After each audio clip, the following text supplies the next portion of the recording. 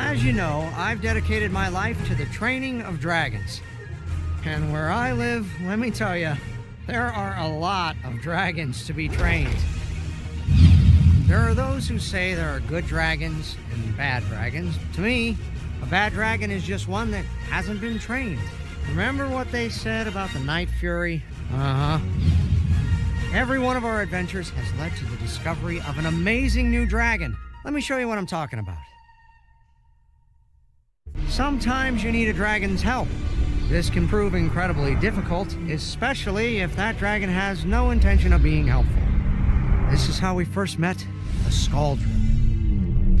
Our dragons were sick from eating the poisonous Blue Oleander flower. The only cure? The venom of the dangerous Scauldron. We searched all night, way out at sea, for this elusive Tidal Class Dragon. The Book of Dragons said it was huge and unpredictable.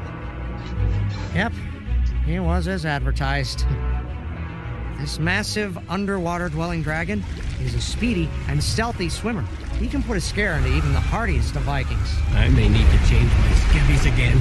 The Scauldron can fill itself up with water, boil it in its giant cauldron-like stomach, and blast it at will. Trust me, you don't want to be anywhere near a Scauldron when it fires. It's said that one blast can melt the flesh of any animal it encounters. And that's where things get tricky. We needed his mouth open to get the venom, but we weren't going home without it. Thankfully, Mildew was happy to transport it home for us. Get this poison out of me! Oh, we will. I'm grateful for that Scauldron venom. It helped make our sick dragons feel better. But I can't say I'm looking forward to coming across a Scauldron again anytime soon.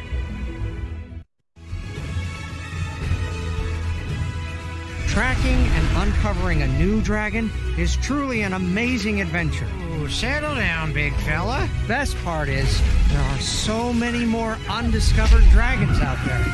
And each new dragon will need to be trained. Looks like we've got our work cut out for us.